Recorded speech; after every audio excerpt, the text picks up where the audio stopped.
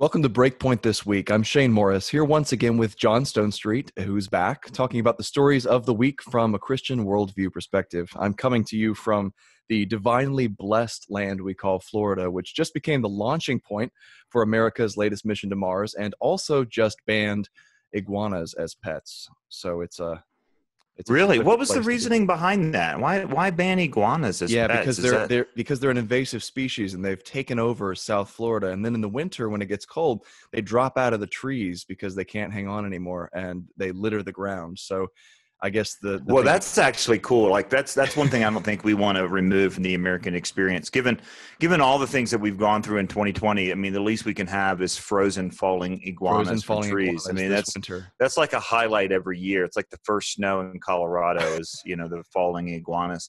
There Exactly. actually, I was on a plane today. It was so weird. The lady across from me, and flying is bizarre. So for anyone who hasn't flown during the pandemic, and this was my first flight since March for this trip, my family and I just went on 2 weeks away, spent some time in northern Michigan, spent some time with family in Virginia, had some meetings, but flying's weird. It's just bizarre. But the lady beside me was watching iguana videos. So, I mean, just tonight, just as we were flying back in. So what a strange coincidence that you bring up iguanas and the lady beside me is watching iguana videos. I have no idea why, for the record. She just was. She's from Florida. She's bidding adieu to the venerable era of iguanas as pets. Well, maybe she has them as pets, and Maybe so. maybe she was having kind of a moment of silence. They're her scale babies. Instead of It's a fur little babies, they're different her than scale fur babies. babies. Right, right.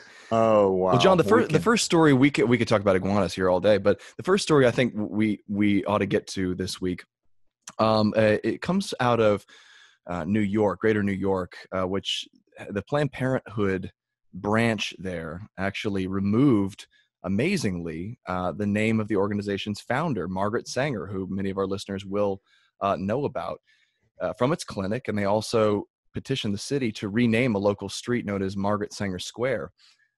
This is because Margaret Sanger had very unsavory eugenicist and potentially racialist views that have now come under fire in modern cancel culture. And you did a breakpoint about this earlier this week, and I loved what you said because it got right to the heart of the issue. Instead of focusing on, the dark legacy of Margaret Sanger herself, it focused on the modern reality of Planned Parenthood and what it is and what it does and why this is putting lipstick on a pig.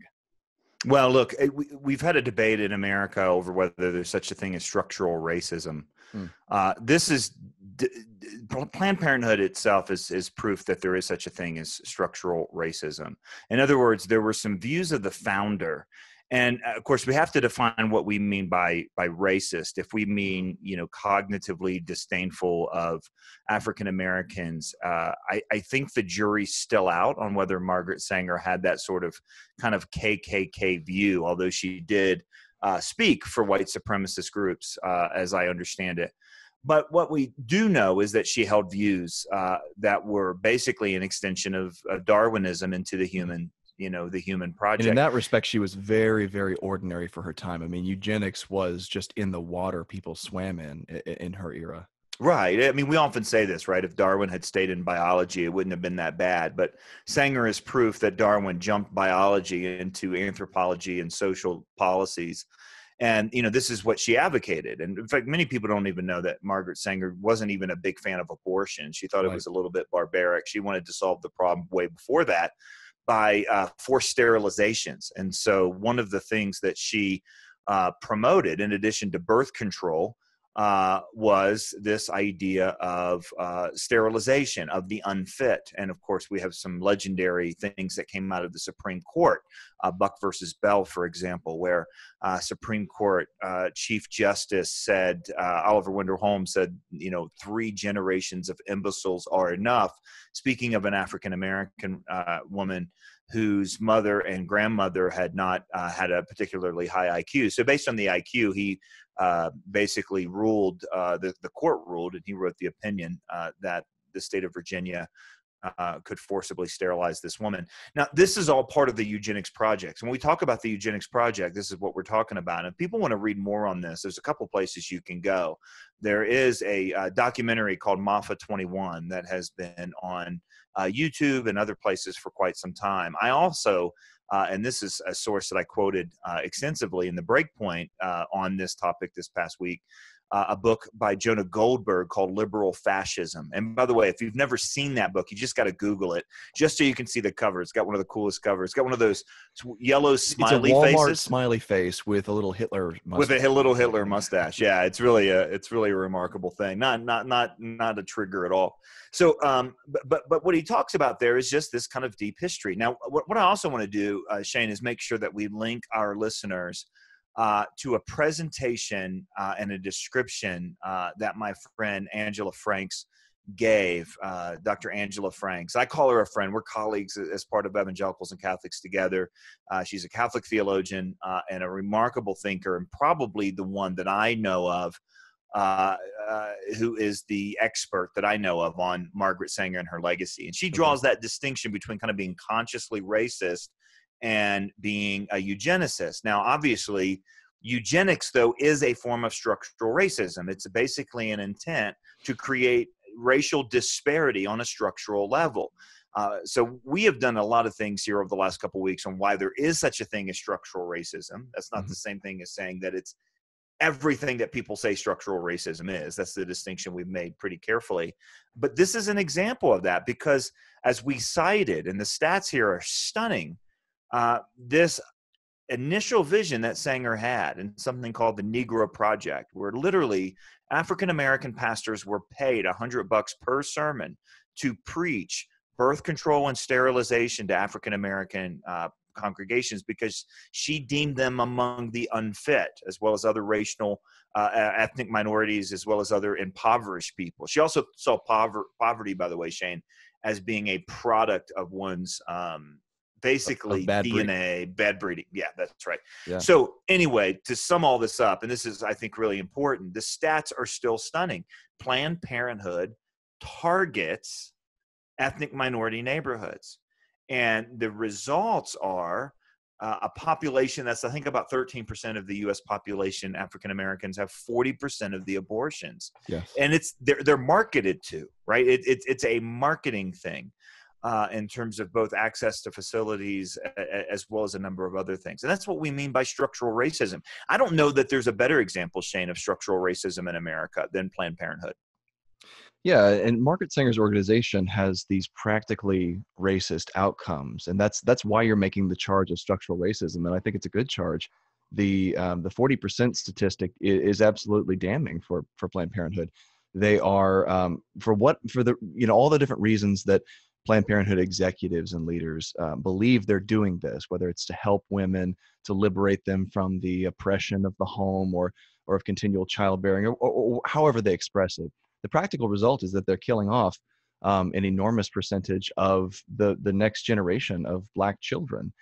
And that is as classically structurally racist as I can imagine. You're depriving a whole generation of existence in the name of helping these communities. But they're not. They're preying on these communities. And I know it's a supply and demand thing, but let's not forget what Planned Parenthood is a merchant of. They're a merchant of murder. Their primary business model is based on something that Sanger admittedly viewed as distasteful, which is abortion. And they'll claim that there's all kinds of other things they do, and it's just not true. It's been debunked again and again. Abortion is the flagship product of Planned Parenthood. It's the financial driver. There's no question about it. So, but the other thing too to think about, and I want to say this really carefully because you brought up the idea of outcome or outputs of the organization. If we look at that, the greater danger to the African American community by far, more than the KKK, more than white supremacy, even though we've seen this kind of alarm across the board.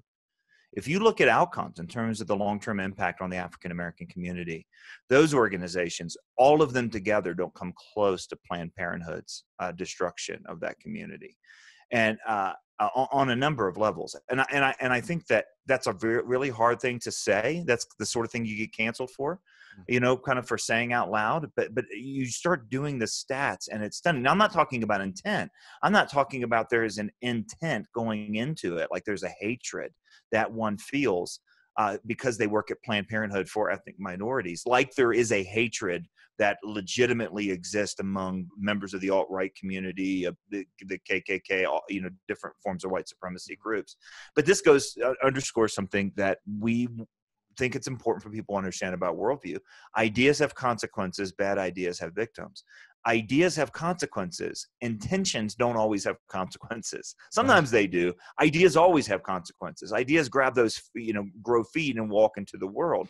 And so it's these ideas about what gives life value, about that the ideas that shape Margaret Sanger's work that then was structurally embedded into her organization.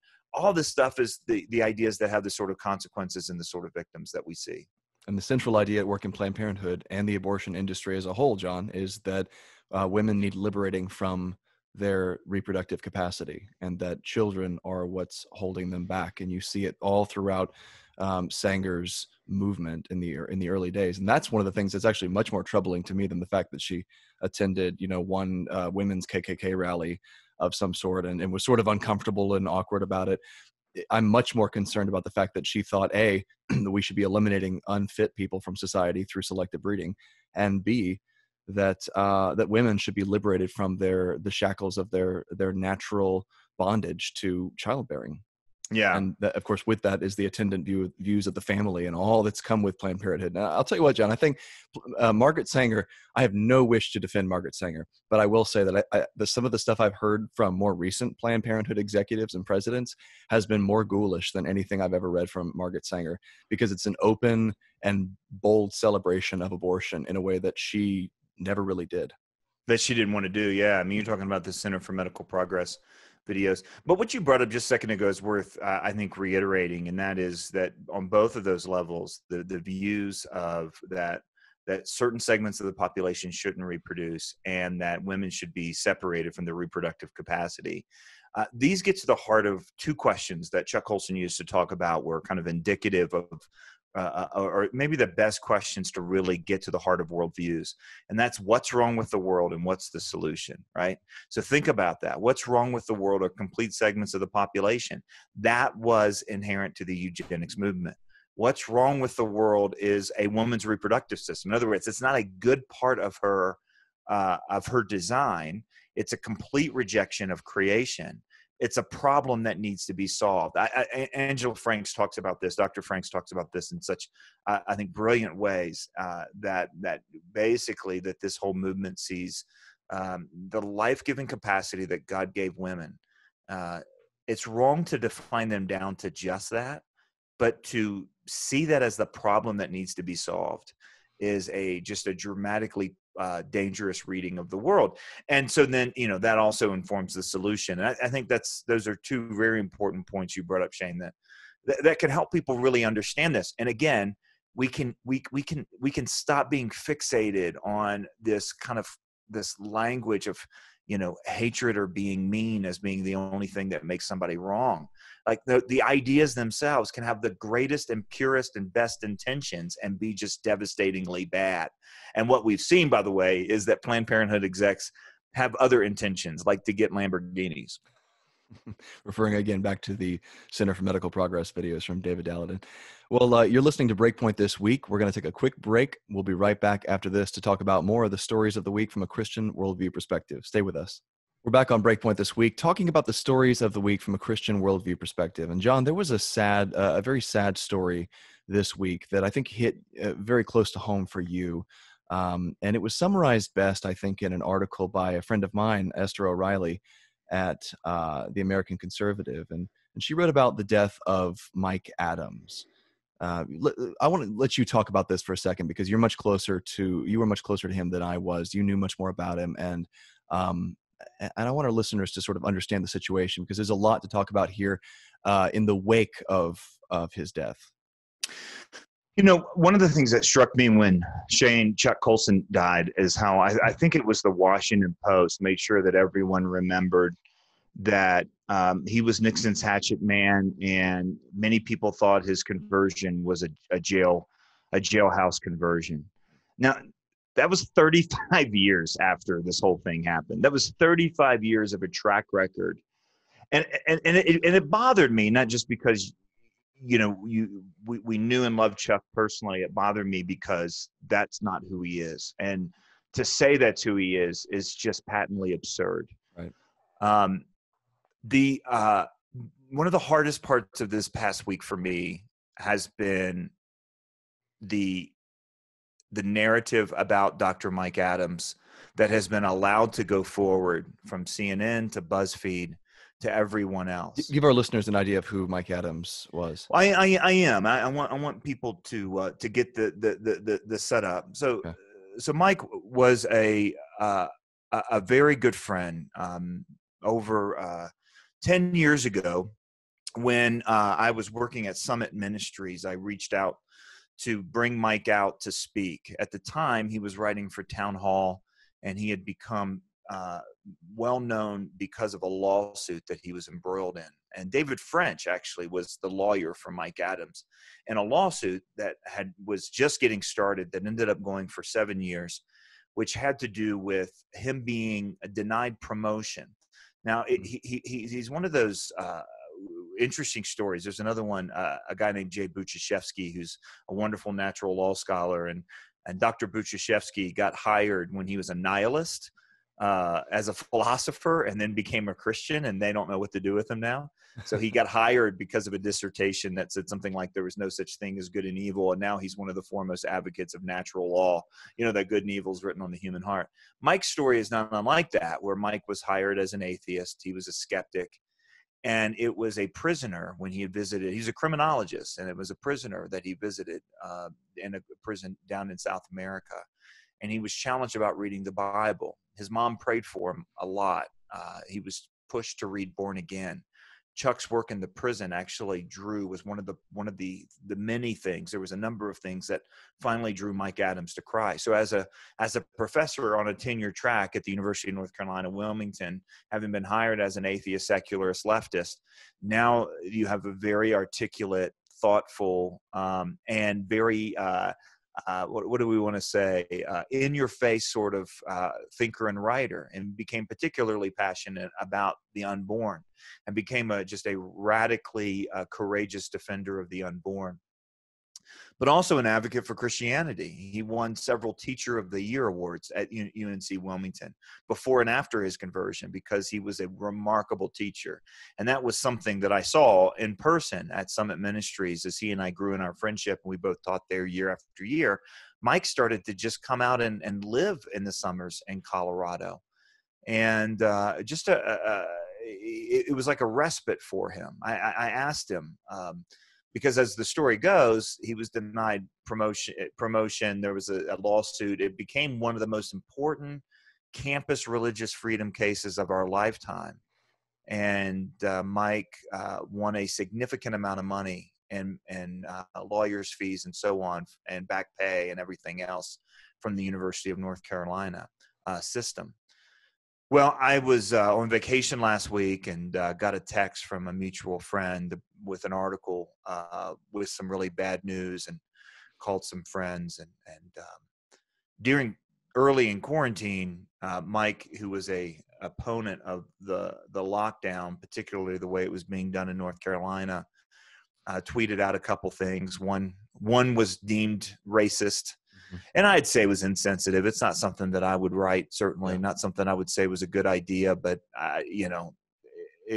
he was deemed racist. It seemed like one of those heat of the moment sort of things. It's Mike, and right. I don't want to say a boys will be boys sort of thing, but there, he was making a point. The other one was actually funny, and it was deemed misogynist, but that was just actually funny. And there's other things, but the university decided that was the end of their relationship because Mike had won so much money off him the last time, they were really frightened to do anything other than settle with him. And I talked to Mike about a month ago, and he was in the midst of the negotiations, and it was hard. And then we texted back and forth a few weeks later, and he said he got a good settlement. But as my friends would tell me, our mutual friends, something happened with Mike,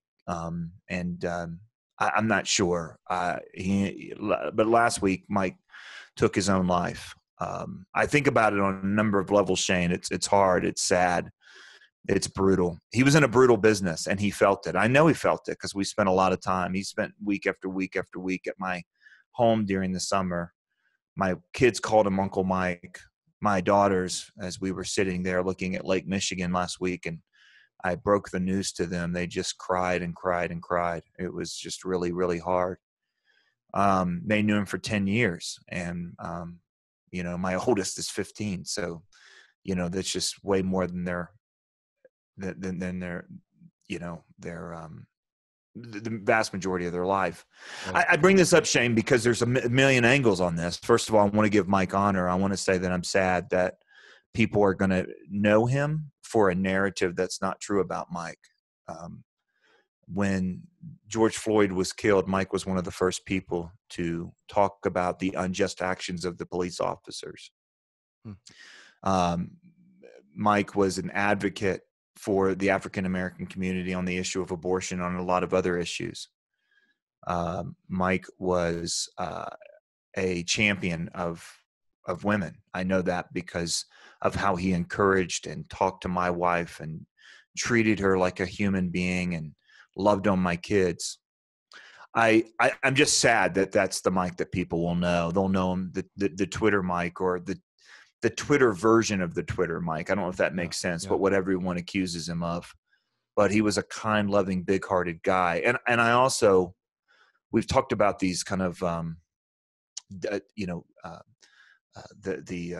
deaths of despair. And, you kind of look back and you're like, who's the unthinkable one here? And Mike was one of those for me. It's just hard for me to fathom. It doesn't make sense to me. Mike's future was, he would have been great. He had a lot more to say and a lot more books to write and thousands more students to mentor. And I'm just gutted over the whole thing. I also know that if it weren't for COVID, he would have taught last fall. He would be teaching this spring, and he would have spent the summer out at Summit Ministries, and once a week over at my house and with my kids. And I just don't think this would have been the same outcome. You know what I mean? And we talked about. That was one of the things that Esther actually reflected on in her piece, where she said that Mike was a man who thrived on being in person and having real interactions with people face to face, and that it must have been debilitating for him to be stuck at home constantly. I mean, not that he's unique in that respect. There are so many people in the country who are feeling that right now, but he is uniquely known at this point as a casualty of that, and also as a casualty of, part of her reflection was on the viciousness of the smear campaign and the cancel culture that came down on him in all of these incidents that you're talking about. But even after news came out of his death, the just sort of fixation on these tweets that were deemed problematic and now are the entire story of his life for many people. And Esther wrote about her friend just to clear the air for any readers who happen to catch her angle, that look, this was a good man and someone who impacted countless lives for Christ, and it's unjust that he should be remembered the way he's being remembered in the mainstream media right now. And so that's a worthy point right there to make, I think. And it reminds me, John, of the fact that on a deeper level, we're all just human. We need to try to remember that at the end of the day, that we're not handles on Twitter. We're not profile pictures on Facebook. We all have pain and sorrow and words hurled at us like that are untrue. I mean, they hurt. We can go back to James. We can go back to all the passages in Scripture about the tongue. But at the end of the day, there are real people at the end of those those handles. There are real people behind those names. And the kind of stuff we say about each other, whether it's in publications or just on social media, has a real impact. And we'll never know this side of eternity what role that kind of bullying and harassment played for Mike. But we do know that it does impact thousands of people every year, and it's devastating. And I love Esther's reflection. We'll link to that in the show notes at breakpoint.org. Yeah, I thought she did a nice job, and their connection started at Summit Ministries, I think, and as well, and that was the kind of the history. Michelle Malkin actually wrote a really nice piece. They were both fans of what's called the Incline, which is a ridiculously hard hike here just I've outside done of it. I've done Manitou. it. The giant You've done the staircase with Incline, the yeah. old ratchet railroad that went up the mountain in Manitou Springs. Yeah. Yeah, Mike would come out and start doing that right away, and so on. But that's all of that is right. Mike had remarkably thick skin, but he was human, and something just something that doesn't make sense to me right now. Maybe will never make sense. Happen. I will say that a whole lot of us, his good friends, have spent an awful lot of time this week checking on each other. And I think that's maybe something we could say is that, look, I don't want to take for granted that people are okay. And because sometimes they're not. I mean, they're just really not. And there was so much about Mike's future that we had talked about just even in the last couple weeks, or in the last couple months. The last time I saw Mike, my wife and I were at the gala for Live Action with Lila Rose. Lila wrote a very touching tribute to Mike too on Twitter. And, he was talking about all kinds, 3 or 4 different aspects of his future. And it's just hard. How does someone go from talking about that to losing that sort of hope? It doesn't make sense. But it's a brutal place to do the sort of thing that Mike did. And, there's a lot of people that'll talk badly about some of the things that Mike did. And I may not have agreed with everything, but he's one of those guys that if he did not have the courage to stand up in all the ways and all the places that he did, we'd be a lot further away from religious freedom right now, particularly on campus. He inspired students to be pro-life on campus and stand up for that. He inspired other professors. He even inspired professors, who, would then go on and be way more outspoken on things that were true and good. And Mike accomplished a lot, and he touched a lot of people. And he'll be deeply missed. I want to honor him and his legacy, which lives on in a whole lot of the students that he worked with and mentored. I will say this, Shane, one of the interesting things is as much as people celebrated his death, and it was awful. I told my daughters that they weren't allowed to look up this story and to get anywhere near it on Twitter or Facebook or anything, because it just got so wicked. But I will say this on the tribute page for Mike. I just read through that earlier this evening. And there are so many students who said, I'm a liberal. I'm not a conservative like Mike, but he was a good man. He was a good professor. He treated my views as if they mattered. He took me seriously, and he wasn't what everyone is saying. One reflection in particular, a girl who ended up disagreeing with Mike. I think she said she was a feminist and a secularist, but he counseled her through a career change, a major change, and how valuable he was. And that's just what, the sort of guy he was. So he'll be missed. I pray that he rests in peace. I pray peace over his friends. A lot of them were in the battle with him. And, there's something about that when you're on stage with a guy or you're taking, heat with a guy, it just brings you closer. And I know they're hurting deeply right now as his brother and some of his other family members. So I appreciate the opportunity here, Shane, just to talk about him. I just felt like I wanted to and I needed to, and there's just too much to say. Absolutely. Well, we're going to take one more quick break. We'll be right back after this to talk about more of the stories of the week from a Christian worldview perspective. Stay with us. We're back on Breakpoint this week, talking about the stories of the week from a Christian worldview perspective. And John, there's one more story I wanted to get to this week that was just all over my little corner of social media. And it was about a pastor that's very influential in American evangelicalism, particularly for those of us who identify as more Calvinist bent. John MacArthur actually made the decision this past Sunday to keep his church there open in California, and that they've announced that they will continue to meet in person in defiance of a state-mandated ban on church services and other such gatherings. And his rationale was that Christ, not the state, is the head of the church. And he said, I can't think of anything worse than to put an entire world into fear and then shut down the only place they could go to have their fear finally and completely removed. And so this is sparking a conversation about at what point does a government edict become an edict that we disobey God? And at what point do we have to, as lay people, as pastors, as church elders, what have you, repeat Peter's words from Acts? Shall we obey man rather than God? No, we'll of course obey God. Where's that line? And that's the interesting thing about this conversation, I think, John.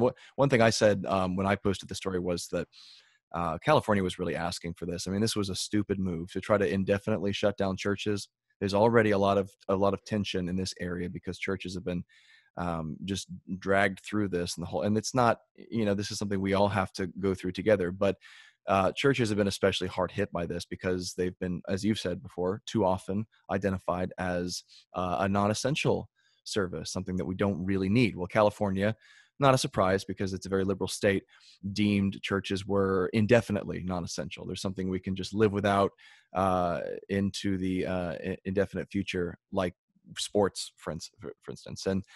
And that is a really bad idea. I think it's a foolish thing to say for all kinds of reasons. First of all, because churches should not be singled out. The same rules ought to apply to everyone. And I don't think that the California rule does apply equally. I think there's a good argument to be made that churches are being singled out under this particular edict. I think it's also possible that there could be a scenario in which something like this could be justified, but I'm definitely not convinced this is it. I'm definitely not convinced we can't have, responsible social distancing. We can't wear masks. We cannot do all that and come to church together and still worship as a body.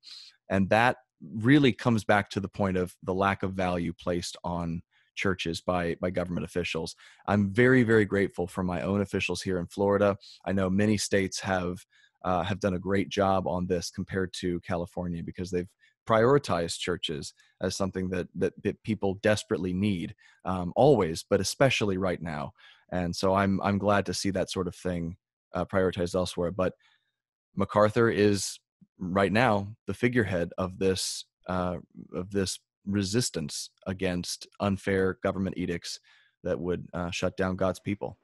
Yeah. So 3 hours ago, I was in the Denver airport, and the only way to get from Concourse B to where I flew into, and apparently a bunch of planes all at the same time, and back to baggage claim was to get on, the train. And on the train, it was absolutely packed. It was absolutely packed, shoulder to shoulder, for 3 stops on the train.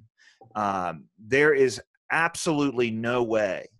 And that, of course, is probably 8 or 9, 10 planes coming in from different parts of the country all at once, people all getting off who don't know each other into a train that probably hasn't been cleaned all day. Maybe it has, but it doesn't matter. There's no way. There's literally no way that meets any sort of, best practice scenario for treating this. And we look around the country and we look around different industries and different places, and we see that, look, we're back to life in so many different ways, and in ways that which we're kind of, playing by the letter of the law. Like everyone has a face covering on because it's the rule in Denver, but most people have it below their nose. Some people have it on their chin, as if it's holding their lips in place.